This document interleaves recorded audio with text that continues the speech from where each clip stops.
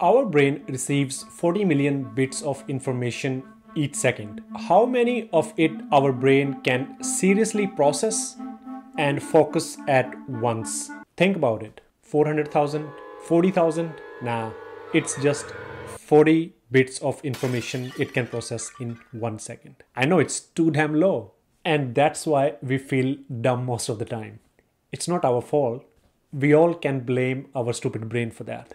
But how can we get most out of our brain is the real question. So before we talk about the best way to learn to code, let's see how our brain stores the information it receives. To answer that, we may actually need to look at how our brain stores information. There are two kinds of memory in our brain: long-term and short-term memory. To get better at coding, we want all our coding knowledge and learning to be stored in the long-term memory. And the only way to do that is by repetitive actions. Practice, practice, and more practice. And it is not just related to coding. Any new skill can only be acquired by practice. To get better at coding, make sure you're doing enough repetition so that your brain is able to move all of that info to long-term memory. Now let's see the next part of the puzzle: feedback. So instead of trying to focus on just learning, you also need to find ways to get feedback on your learning.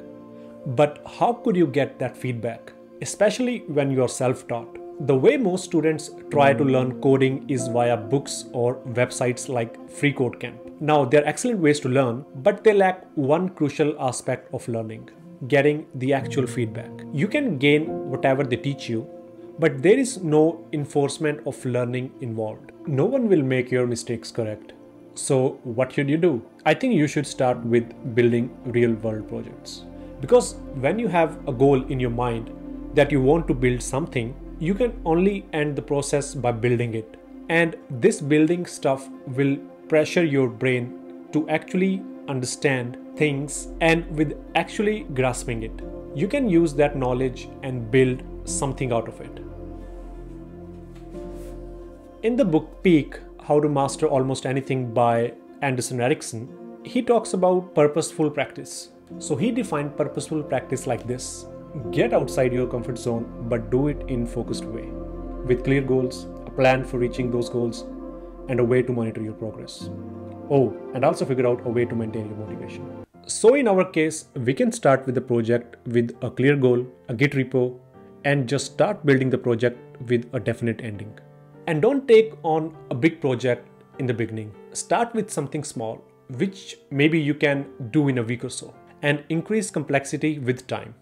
Don't rush or get overexcited to build something huge. And in the process, you will definitely lose your motivation and will probably just abandon the project.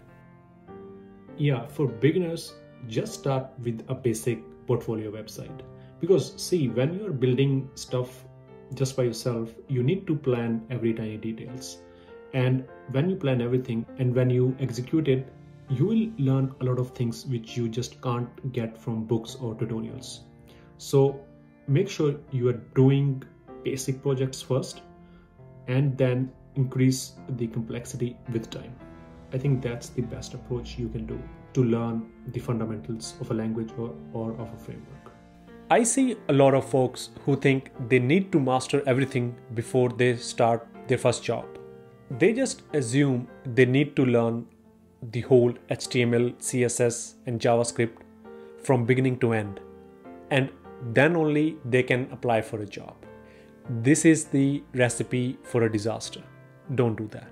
You don't need to become a master to get your first job. You need to become confident enough that with basic skills and enough trust in yourself that you'll be able to quickly upgrade yourself and will be able to deliver on your first job. So how would I suggest learning code and actually getting the job? Before doing anything, your first few months should only be focused on understanding the basics of your language or framework, whatever you are doing at that moment. It usually takes 1 to 2 months to understand the basics. And once you are confident in it, start building projects and just start applying for jobs. That requires no experience or less experience. I mean, you have nothing to lose. Even it takes me years to get this, that I don't need to know everything before I start working on a project or a job. All I need is intent to learn and have my basics down. As long as I have done that, I'm good to go. Okay, thanks a lot for watching this video, and I will see you next time.